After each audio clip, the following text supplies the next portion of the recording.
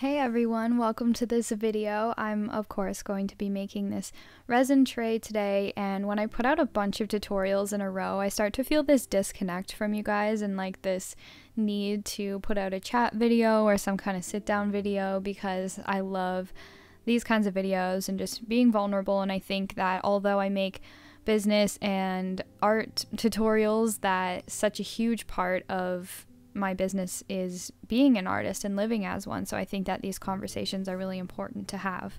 The chalk paint I'm using on this tray was very dried out and not working well for me, so thank goodness I just bought a new one. I used to think that self-doubt and not liking every single thing I made, feeling any of those quote negative emotions meant that I wasn't cut out for the industry I wanted to be in or to be an artist, when in reality those are just such common emotions that pretty much, if not all, artists face. And it's not an indicator that you should give up or not go for your dreams. It actually means that you care, because if you were indifferent to it, you wouldn't have a strong negative reaction.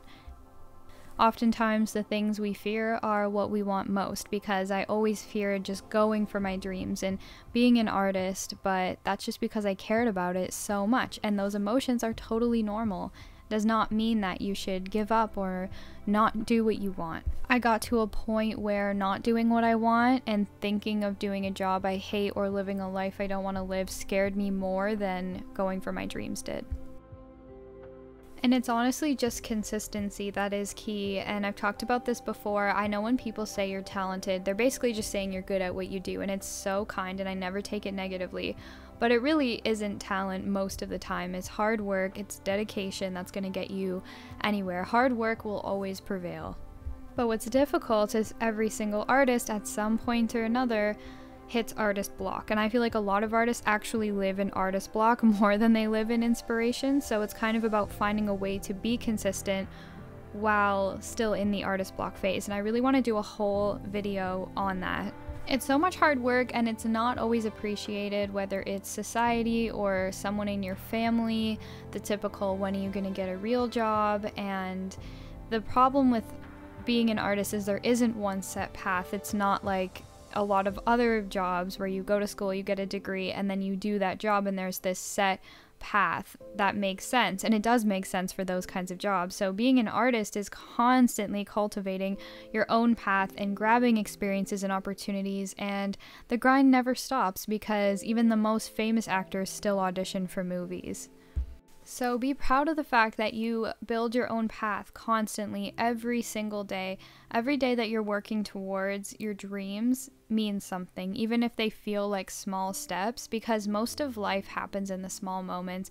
Things like winning an award or getting recognition for something, those moments are fleeting and they don't come super often. So it's kind of about the work we put in every day and how we handle everyday life as an artist that really matters. I know a lot of people watch this channel for resin help, business help, or help with their creativity. Maybe you're new to art or you're just new to resin art. Whatever it is, I kind of just want to encourage consistency. That is the number one thing. For every couple items I sell on my shop, there's probably 10 things that didn't make the cut. For every 100 songs I write, I probably like about 10 of them. When you're an artist, you're probably going to make more work that you don't like than work that you do, but that can't be discouraging. It's all a part of the process, and even the things that you make that you don't end up liking are still a part of the learning experience, and it's not any better or worse. I just made a snowy mountain scene with resin. I'll link that video below. I absolutely adored how it turned out, but I did get a couple unwanted bubbles and I was a little upset about it, and I posted it to my Instagram reels, and somebody commented saying, I thought that the bubbles were intentional. Another person commented saying, I thought the bubbles were fascinating. So that's why I want to encourage you to share your work, because what you see as a flaw is something that someone else might find beautiful, and you're never going to know that unless you share your work. And that's why art is so beautiful, because it connects us and it helps us to change our perceptions, because once somebody said that, I started to see my own work in a better light. I will leave you with this wonderful quote by Adam Grant. Many people hesitate to share their work because they're uncomfortable promoting themselves. Sharing your art, writing, or invention isn't an act of self-promotion, it's an act of self-expression. If you don't put your ideas out in the world, no one else can benefit from them. that is all for this video today. I hope that you found it encouraging. If you did, don't forget to give me a thumbs up and subscribe if you're new. Thank you so much for being here, and I hope to see you in my next video. Bye!